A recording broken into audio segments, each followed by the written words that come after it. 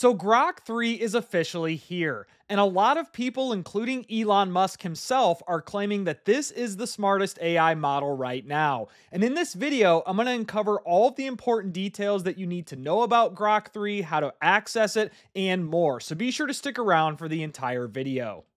And if this is your first time to the channel, welcome. My name is Ryan, and my mission is to help you navigate the overwhelming world of artificial intelligence. And if you want to know my favorite AI tools and prompts that I'm using for marketing and content creation, be sure to get my free AI Marketing Essentials Guide. You can find the link for that in the video description or pinned comment below. Now, if this is your first time hearing about Grok 3, I'd recommend starting with this live stream from xAI. You'll see Elon Musk right here, along with some of the team members at xAI. I'll leave a link to this and everything else that I mentioned in the video description below, but this is just a really good walkthrough of what Grok 3 looks like, showing the UI, some of the different features, some real-world examples, some of the benchmarks, how it compares to the competition, and so much more. So I'd recommend watching that first. And speaking of benchmarks, this is always an important detail to talk about when a new AI model is released. This is coming from Grok's X account. And if I click this, this was actually shown in the demo with Elon Musk and the team. Always take these with a grain of salt. I never know what to believe when it comes to AI benchmarks, as obviously they're going to promote their model over the existing competition. But you'll see here we have three categories on this chart, conveniently created by xAI: coding, science, and math. So there's Grok 3 and Grok 3 Mini. Those are the two variations of Grok 3 in blue here. And you'll see apparently they're outperforming Gemini 2, DeepSeek V3, Claude 3.5 Sonnet, and also OpenAI's GPT-4o. I don't see DeepSeek R1 being mentioned here, so that's an interesting call out. But of course, apparently Grok 3 and Mini are beating all the other models in coding, science, and then also math. And I'm not sure how exactly they're testing it and coming to these conclusions, but that is what they posted on their live demo.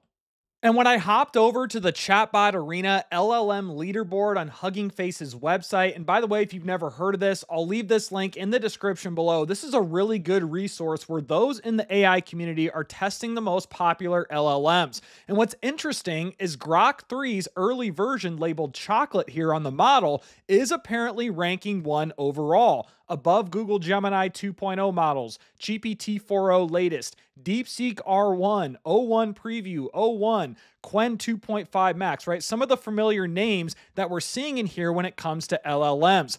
Now, something to keep in mind, and this wouldn't surprise me, right? Elon Musk does have a lot of power, so it wouldn't surprise me at all if somehow he manipulated these rankings to get Grok 3 up there at the #1 spot. Keep in mind, this also is early Grok 3. This is the beta mode. This isn't even the legit version of Grok 3. So honestly, I have a hard time believing that right from the chute, Grok 3 in its beta mode is already outperforming every other AI model that's on this list. Something to keep in mind as we're looking at leaderboards like this one. Now, when it comes to access, Grok 3 is only available to those who are subscribed to X Premium Plus, which costs $40 a month, or on the annual plan, about $33 a month. As you'll see, I did just subscribe to this morning, so I could try to get access to Grok 3 for this video and show you guys around the interface. But what's interesting, as I scroll down here, there was no mention of Grok 3 in the features. The only feature that mentions Grok is Grok with increased limits is apparently the same on Premium versus Premium Plus. No mention of Grok 3 right here.